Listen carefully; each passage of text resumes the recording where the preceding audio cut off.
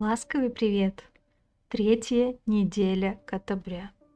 Я, кстати, почему-то подумала, что у меня их будет всего 4, но нет, у меня же будет целых 5 недель с такими видео. И последние 2 недели я решила разбить оставшиеся рисунки, а у меня их будет 10 по 5. То есть в 4-ю неделю я выложу 5 и перенесу оставшиеся на 5-ю неделю, чтобы все было более-менее равномерно. На экране вы можете видеть, какие сегодня будут темы. И заранее скажу, что первые темы мне не очень удались. А вот в конце недели я была приятно удивлена сама собой. Не буду долго затягивать и переходим к первому на этой неделе котику. Это котик-везунчик.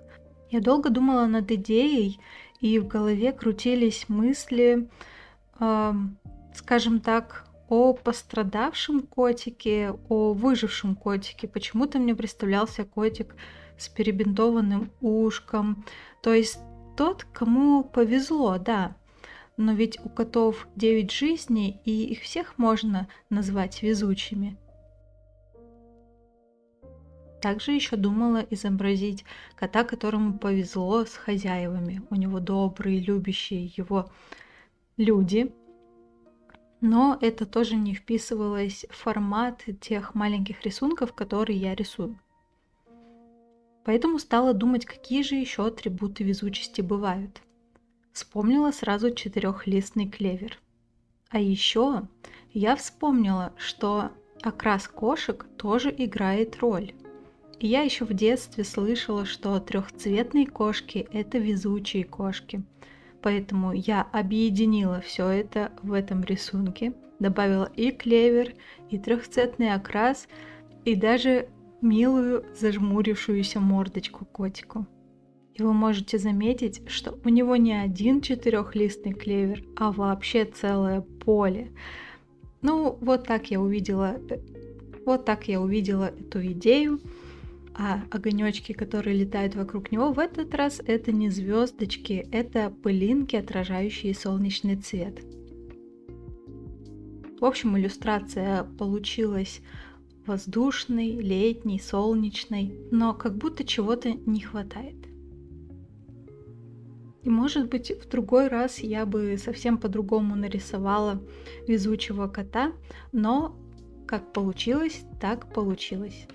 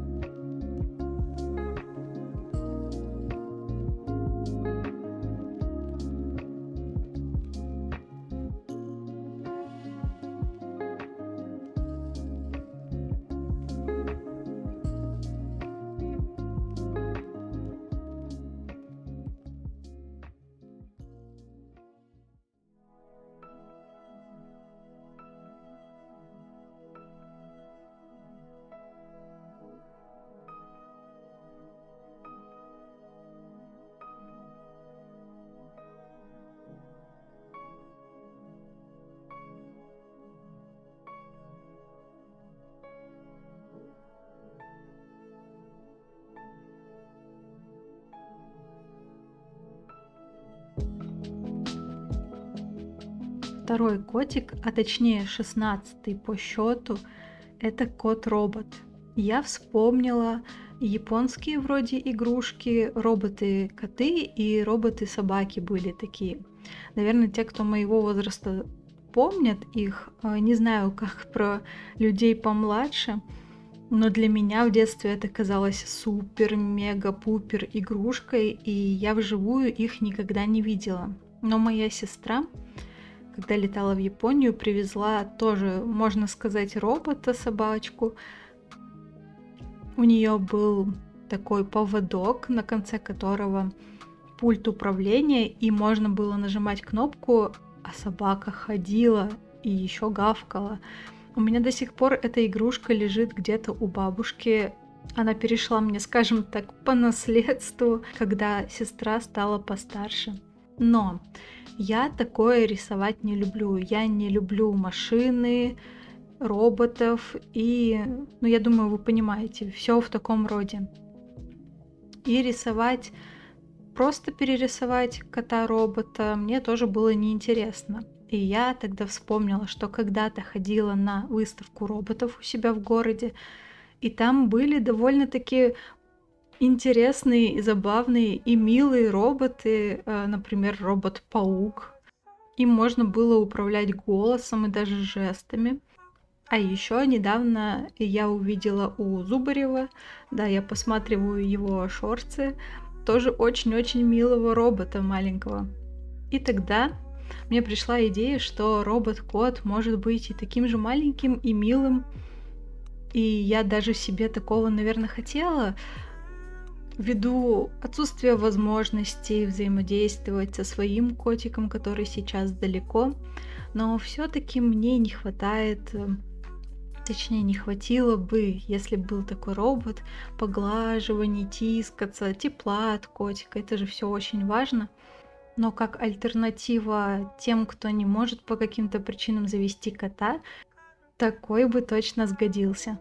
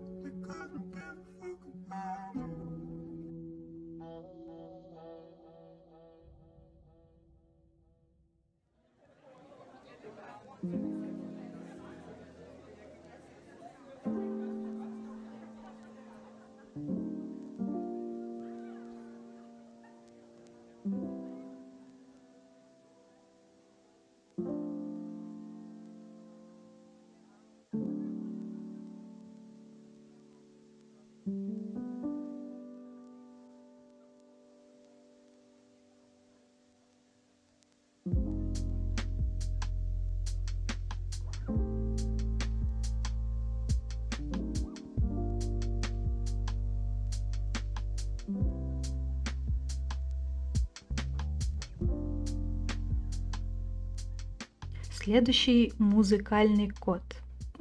Что приходит мне в голову при этой фразе? Мне приходят орущие коты. Либо весеннее у них обострение, либо они дерутся, но в общем горланят. Только своего кота я решила сделать именно музыкальным.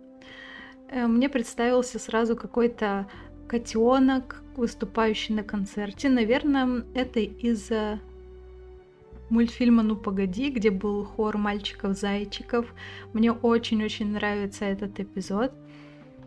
Поэтому я добавила котенку бабочку и рядом поставила пюпитр с нотами. Еще у меня вызывает это ассоциации с оперой, поэтому в конце вы увидите, что я затемнила окружение и добавила звезд и луны. Почему-то именно так я себе представляю оперные выступления. Очень красивая сцена, много огней. И, кстати, я выбрала определенные ноты. Обычно я раньше рисовала просто какие-то загогулинки, потому что я не знаю нотную грамоту. И, наверное, даже когда-то рисовала все неправильно и не в те стороны. Но на этот раз я зашла в интернет, набрала популярную мелодию и нашла ноты.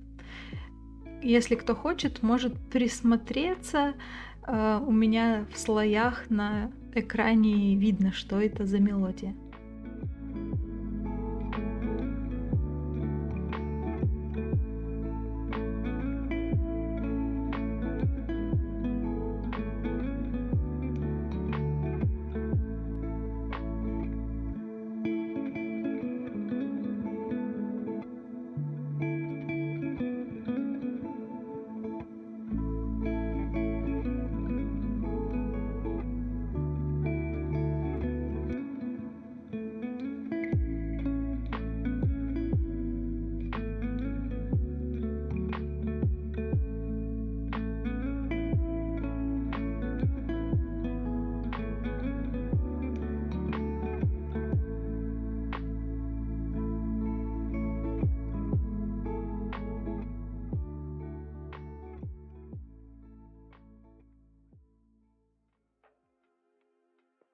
18-я тема челленджа — это суши-кот.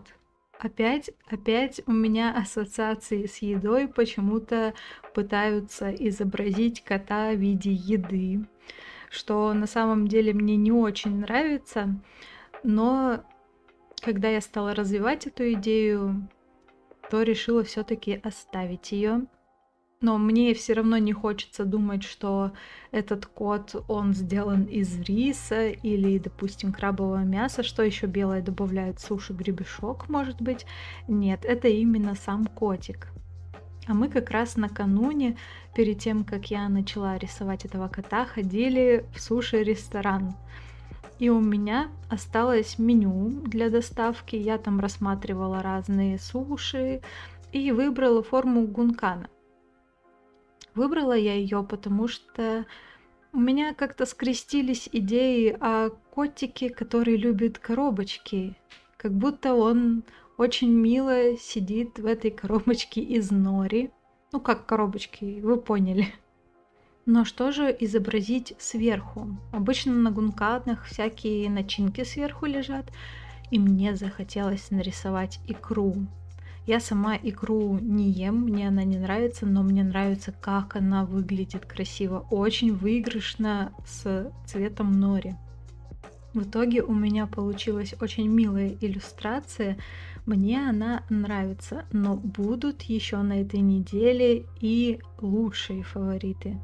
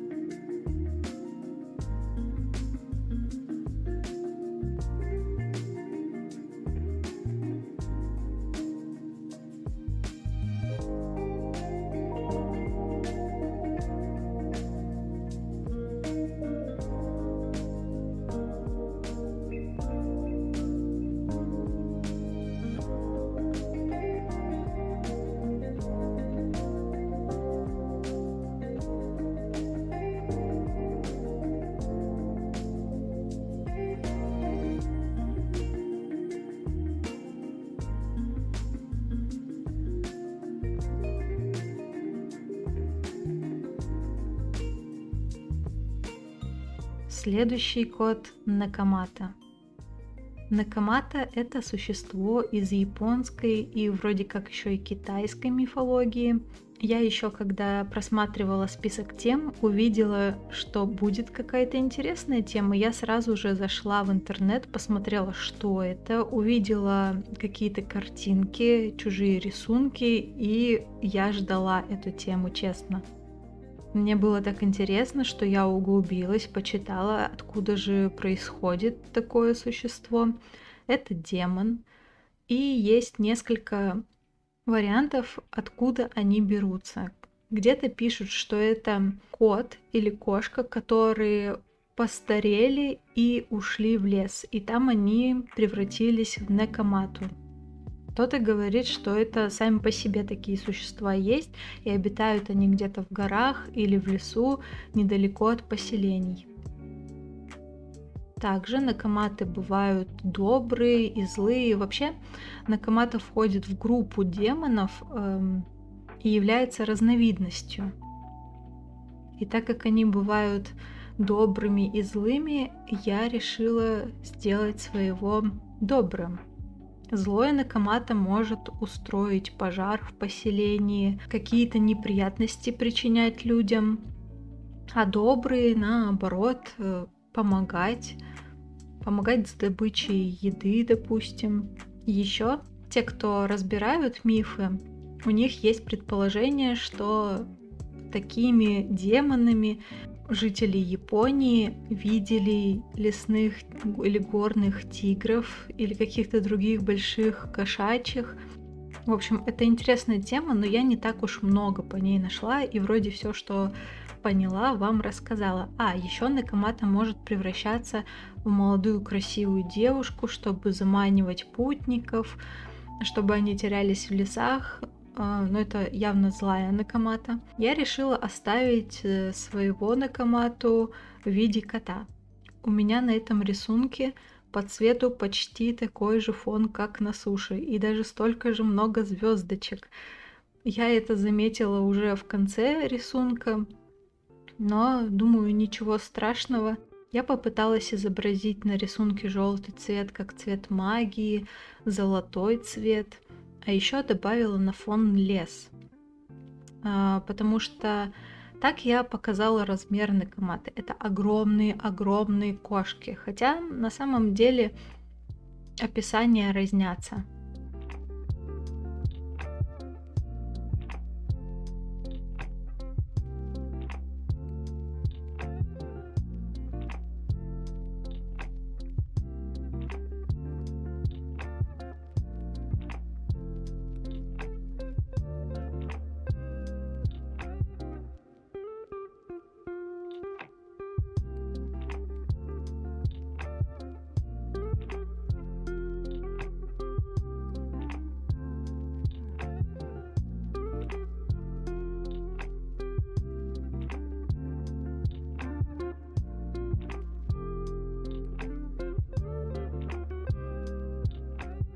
Следующий кот — совокот.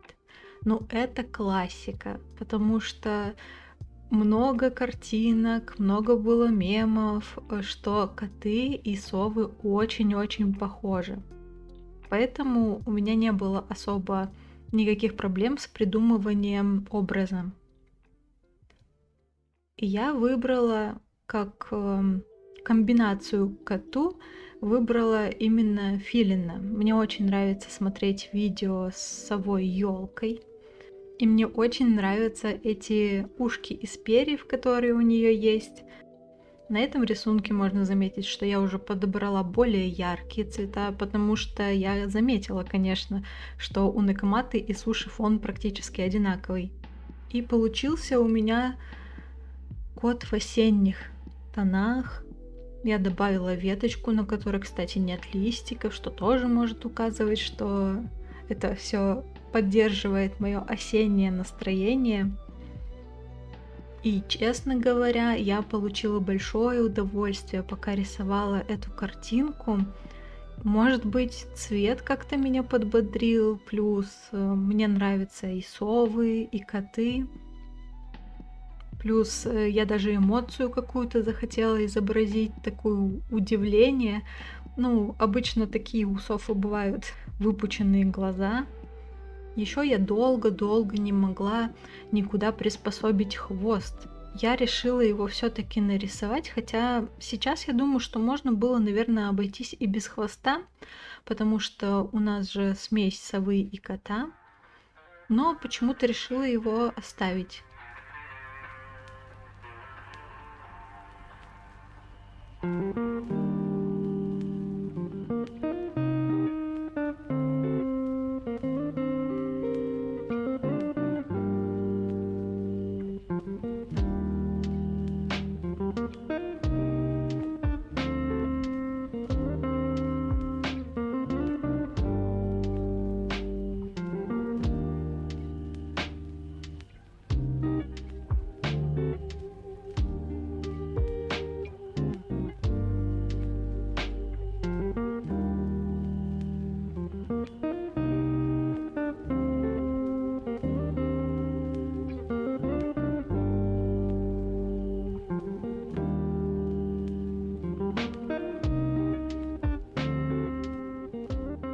Последний кот на этой неделе, наверное, это мой фаворит среди всех. Ну, они борются у меня в голове между совокотом. Вообще, когда я обдумывала, что нарисовать, сразу подумала о татуировке в виде кота. Причем я недавно такую рисовала, но моя татуировка, которую я рисовала, она была как картинка.